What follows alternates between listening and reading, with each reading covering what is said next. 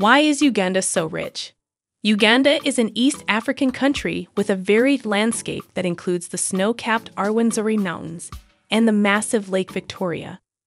Among the diverse wildlife are chimps and unusual birds. The endangered mountain gorillas are protected in the remote Bwindi Impenetrable National Park. Murchison Falls National Park, in the northwest, is famous for its 43-meter-high waterfall and fauna. Uganda's economy has significant potential and appears to be on a path of rapid growth and development. The country is rich in natural resources, such as fertile land, consistent rainfall, and mineral deposits. Uganda has experienced chronic political instability and unpredictable economic management since gaining independence, resulting in a record of prolonged economic decline, placing it among the world's poorest and least developed countries. The informal economy, which is dominated by women, can be defined broadly as a group of vulnerable people who work without protections. Women face numerous gender-specific barriers to accessing Uganda's formal economy, and research has revealed prejudice against lending to women in the informal sector. Despite the discovery of vast petroleum reserves in the country's west, national energy needs have typically outpaced domestic energy generation. Hello and welcome to another day of exploration on Africa Reloaded. Today, we take a tour of Uganda to delve into its riches and see how they benefit the country, other African countries, and the world at large.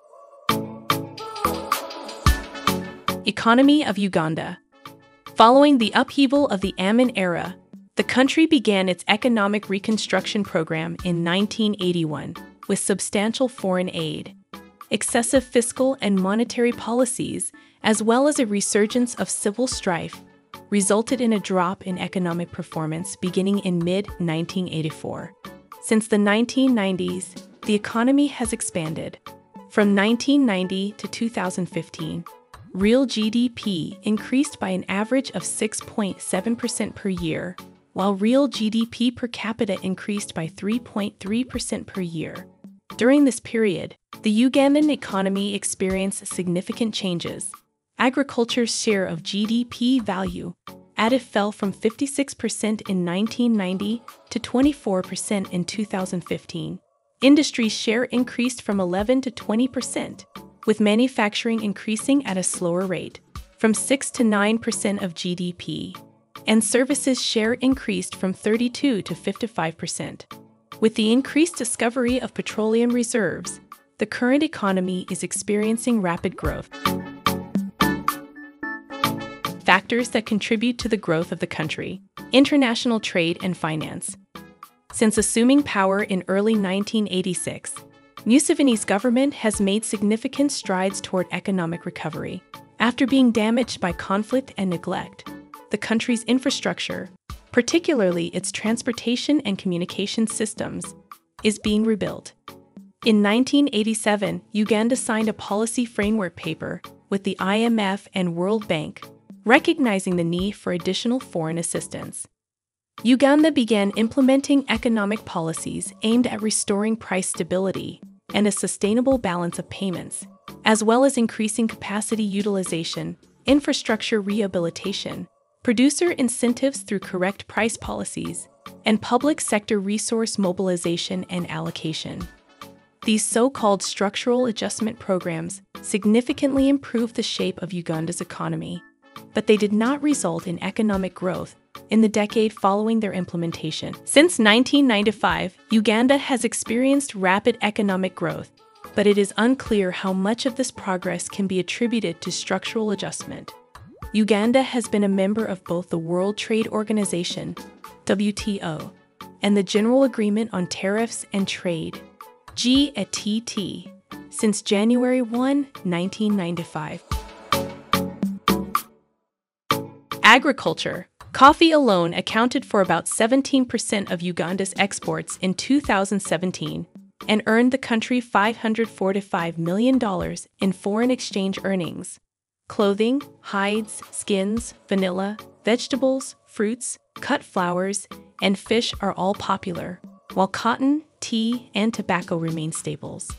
Uganda produced the following in 2018: sugarcane 3.9 million tons, plantain 3.8 million tons, fourth largest producer in the world, trailing only Congo, Ghana, and Cameroon. 532,000 tons banana, 360,000 tons onion, 298,000 tons sorghum, 260,000 tons rice, 245,000 tons sunflower seed, 242,000 tons peanut, 211,000 tons coffee, 10th largest producer in the world, 209,000 tons millet cotton, 87,000 tons, tea, 62,000 tons, tobacco, 35,000 tons, and chocolate, 27,000 tons, are all produced in smaller quantities. Mining and petroleum. The South contains gold, tungsten, tin, beryl, and tantalite. The North contains tungsten, clay, and granite. In late 2012, Uganda's government was sued over a value-added tax imposed on goods and services purchased by Tullow Oil, a foreign oil company operating in the country at the time. The legal case was heard in an international court in the United States. According to the Ugandan government, Tullow could not claim taxes on supplies as recoverable costs until oil production began in Uganda. The main concern right now, according to government sources, is how millions of dollars have been lost over the last decade, money that could have allegedly stayed in Uganda for public sector investment. A recent global financial integrity report revealed that illicit money flows from Uganda totaled $680 million between 2001 and 2012. Tullow Oil was represented in court by Kampala Associated Advocates, whose founder is Eli Kurahanga, president of Tullow Uganda. Peter Kabatsi, a partner at Kampala Associated Advocates, was Uganda's Solicitor General from 1990 to 2002, and he has denied negotiating contracts with international oil companies during that time. Tullow Oil and the Ugandan government reached an agreement in June 2015 to settle a long-running dispute over the amount of capital gains taxes owed to the government. The corporation owes $435 million, according to the authorities. The claim, however, was settled for $250 million. In April 2018, the government signed agreements with the Albertine Graben Refinery Partnership, a multinational consortium led by General Electric of the United States, to build a 60,000-barrel-per-day Uganda oil refinery in western Uganda. The project is estimated to cost around $4 billion. Women in the economy. Women laborers play an important role in Uganda's agriculture sector, which accounts for nearly 40% of the country's GDP, particularly in product management, marketing, and crop subsector. Women produce 76% of food crops and approximately 66% of traditional exports, such as coffee and tea, while men produce 80% of food crops and 60% of traditional exports, such as coffee and tea. Men account for 61% of labor in the official, non-agricultural economy, while women dominate the informal economy, which can be attributed to the country's lack of gender equality. According to the Uganda Bureau of Statistics, 88.6% of women and 84.2% of men worked in urban areas in 2015. Women are unable to enter certain sectors, particularly the formal economy, due to their inability to provide large initial financing, and are forced to remain in commerce and service. Men, on the other hand, dominate more lucrative industries like manufacturing. Women merchants account for 70% of those in marketplaces and 40% of those in shops, in addition to dominating other industries such as service, crafts, and tailoring.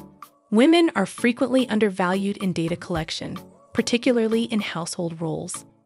Women frequently match, if not exceed, their husband's contribution to their family's income when considering the value of their labor and the profits generated from selling excess food, for example. Women in cities earn between 50% and 70% of their household income. Transportation. In 2017, Uganda had approximately 130,000 kilometers or 80,778 miles of road, with approximately 5,300 kilometers, 4% paved. The majority of paved roads in Uganda originate in Kampala, the country's capital and largest city. As of 2017, Uganda's meter-gauge railway network was approximately 1,250 kilometers long. Approximately 56%, 700 kilometers or 435 miles, of this is operational. A railroad connects Mombasa, Kenya, and Tororo, Uganda, and branches west to Jinya, Kampala, and Kasese, and north to Mbale, Soroti, Lira, Gulu, and Pakwach. The single railway line to Kampala, on the other hand, remains operational. Tourism. Tourism is becoming increasingly important to Uganda's economy.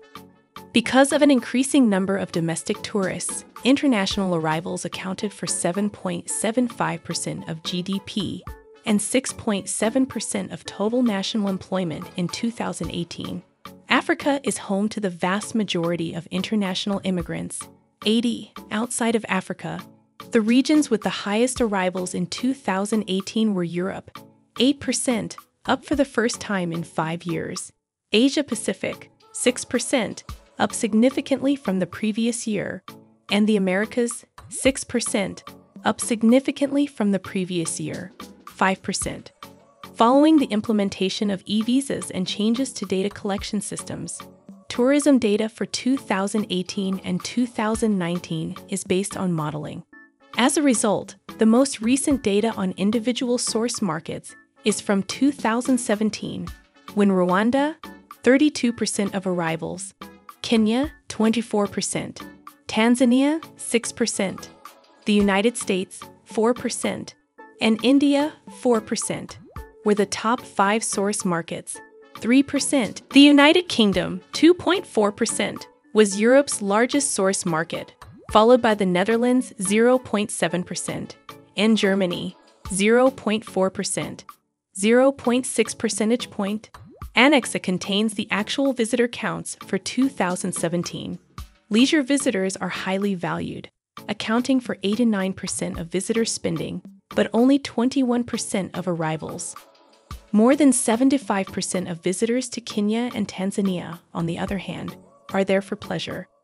These countries also have 3 to 6 times the number of European visitors that Uganda does. Uganda's best opportunity is to invest in recruiting adventure travelers. This market sector is very profitable, and adventure travelers seek out Uganda's unique experiences like safaris, hiking, bird watching, and community-based cultural tourism. The factors mentioned here all contribute to Uganda's wealth. Uganda would be a very poor country if not for all of these contributions from various sectors. The growth of the various sectors will determine the nation's growth in the near future. Thank you for your time. I hope you enjoyed watching this video. Give us a thumbs up and subscribe to our channel for more updates.